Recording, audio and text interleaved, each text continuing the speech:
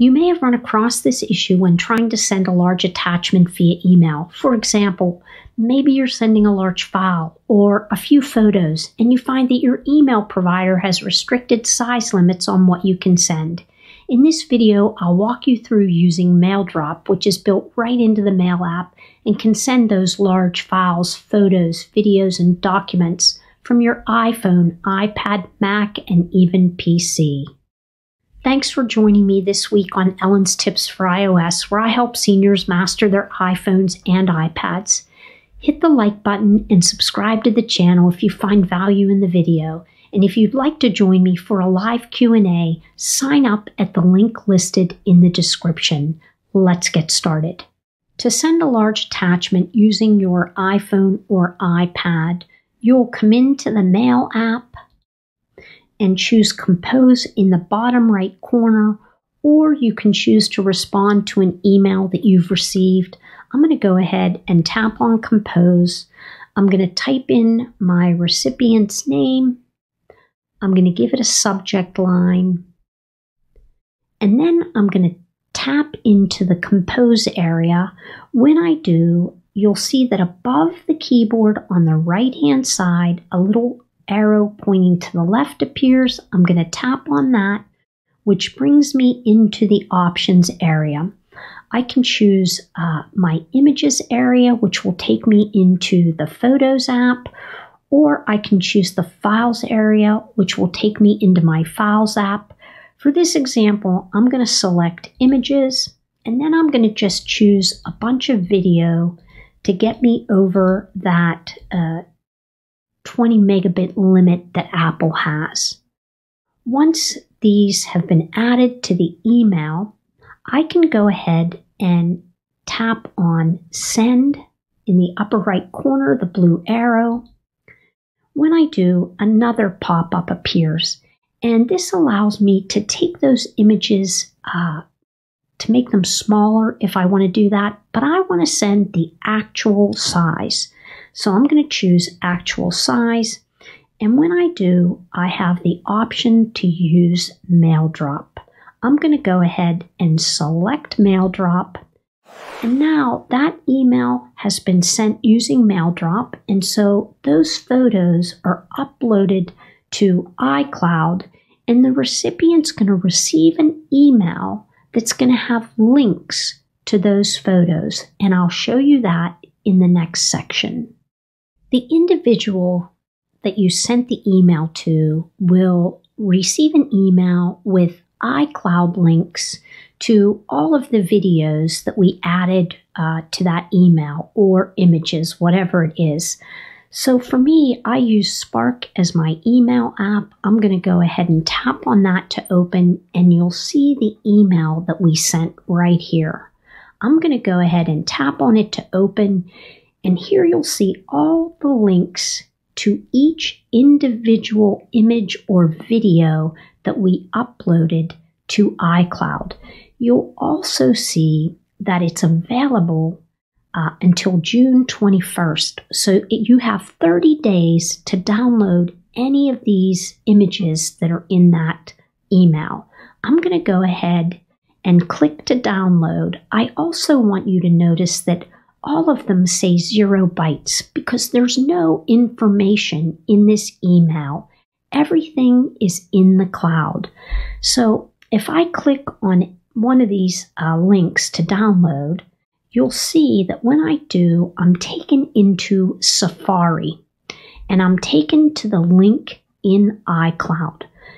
Once I hit download, you'll see that a pop-up box appears where it's going to prompt me to download again. I'm going to go ahead and tap on download, and in the URL bar, you'll see a little download icon appear. If I tap on that, it brings me into an option area that will take me to the download section. Once I tap on that, you'll see any downloads or recent downloads that appear in this option area. Well, this is the link that I clicked on. If I tap on that, it opens that particular download. You can also find your downloads. I'm going to go ahead and clear that, and I'm going to swipe out of Safari. I'm going to come into the Files app because that's where this file will be located. If I tap on Files app to open it and I choose the Downloads folder, you'll see that the video appears right here in the Downloads folder. And when I click on it, I can watch the video. So all of the downloads that you click on to bring to your device will end up in the Download section of your device. You can also send large attachments via iCloud.com. And to do this, you'll want to open up Safari on your iPad. I have already logged in to my iCloud account using my Apple ID and password. I'm now going to go ahead and tap on Mail to open. And again, you'll just go ahead and either reply to an email that you received or come into the upper right corner and tap on Compose. I'm going to just go ahead and tap into the Compose section, and I'm going to choose the attachment icon, which is a paperclip. And you have the option to go into your photo library, take a photo or video, or come into the Files app. I'm going to go ahead and again choose Photo Library. I'm going to select a video. It'll tell me the size of that video. I'm going to go ahead and say Add. And when I do, it will prepare that video to upload it to iCloud.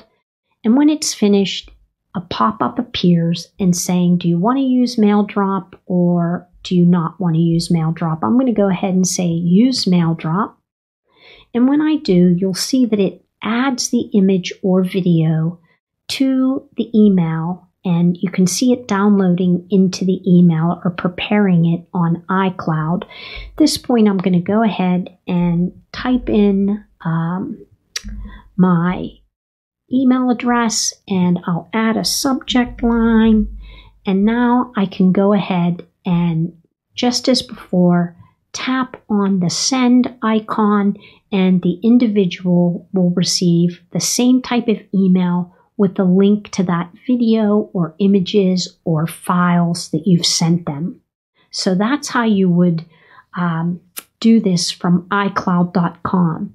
If you come in to iCloud.com, I'm going to go ahead and just cancel this, and you get a message that says, can't send via MailDrop.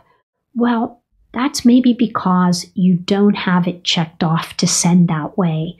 So if you come to the settings area above Mailbox and you select that, tap on Preferences, and then tap on Composing.